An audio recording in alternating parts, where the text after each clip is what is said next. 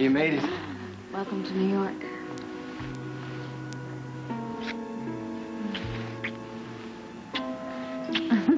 That was the longest car ride of my life.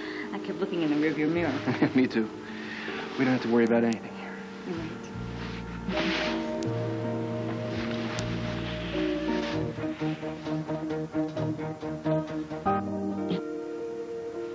Check it out.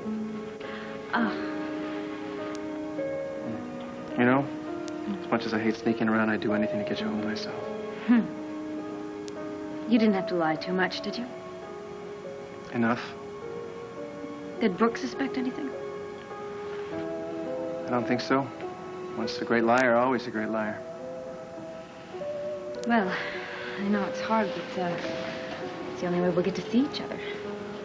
I had to put on a big smile and tell everybody I was going to a seminar. Does that make me an awful person?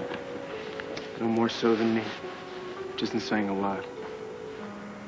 What the hell are we doing? I mean, we're not doing this to hurt anybody, right? I certainly hope so. I know when I get through a day without hurting anybody, I actually feel like I accomplished something. Come on. Let's go upstairs. I mean, we may be in New York, but I can't say all the things I want to say or do the things I want to do here in the lobby. Then I suggest that we better go up.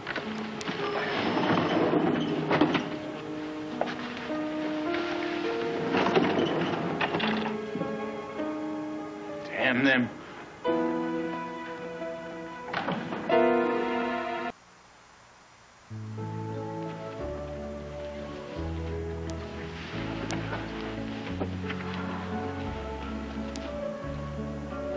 Hey. Come here for a second.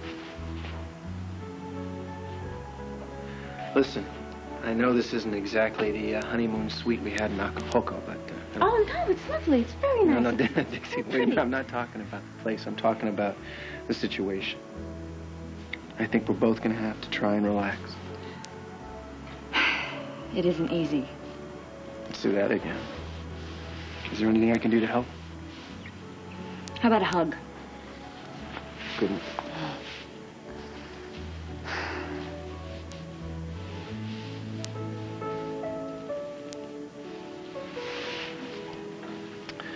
Make things any better? Oh, it was, yeah, it was good. Okay. No, maybe I should go make something in the kitchen. I'm not hungry. Oh, I'm hungry, and you probably will be soon, so maybe I'll just go.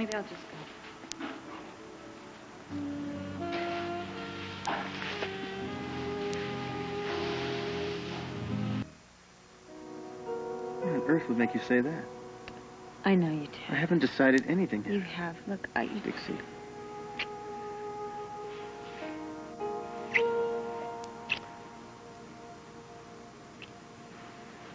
Listen, I'm sorry if I've done anything to make you feel second best, because you're not. No, it's not it. It's not it. Just, I suggested this. I know I did. I set up the ground rules. You saying you went out? No, I'm not. It's just...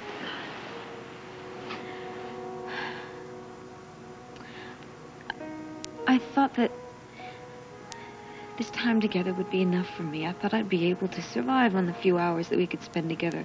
But I can't help it. I want more than this.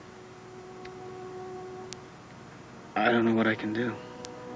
I'm sorry. I'm totally pressuring you. I've been pressuring you and pushing you lately. I'm trying to stop. You never pressure me. You hardly say a thing.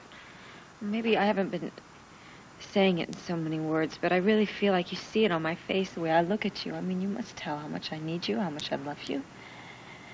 I know this is as hard on you as it is on me, and I'm making this all worse. Oh. No, you're not. I want to talk about making things worse. As an example, you should try acting like I did when I found out, you were married to Brian. Well, it was different. No, it wasn't. It's exactly the same. And you went to great lengths to spare a lot of people a lot of pain. And all I did was keep running around screaming about leave him. You haven't asked me to leave Brooke once. Maybe you're not reading my mind as well as I thought you were. Listen, I know what you want. I know what everybody wants. The only pressure on me is my own. You're terrific. I'm not forcing you to make any kind of decision, all right? I'm really not. Dixie, if it wasn't for Jamie... I know. I know you love your son, and if you leave him, it will destroy him, and it will decimate work. I just don't think that you're capable of doing that.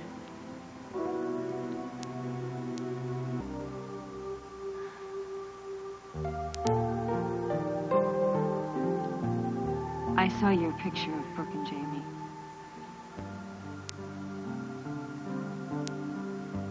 There's got to be a way to work this out for everybody.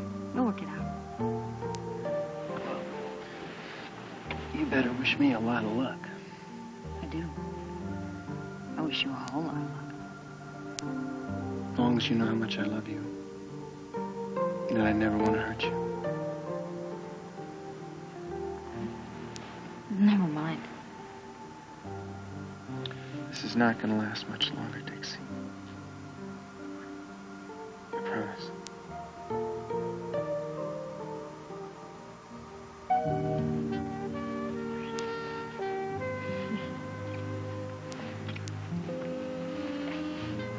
Well,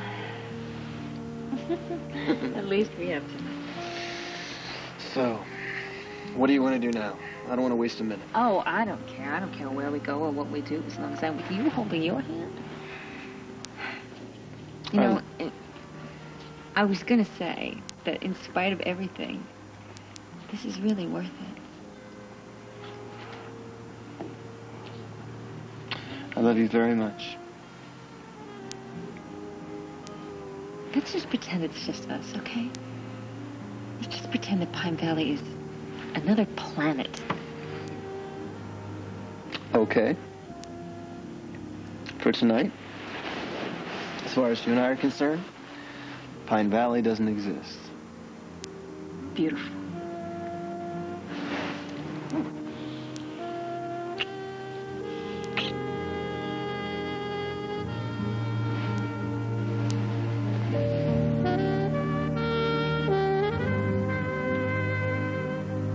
Where's Brooke? She's not here, Mr. Gray. Do you know where she is? She just called. She'll be back in about 15 minutes. I'll tell her you stop by. This won't keep. I'll wait.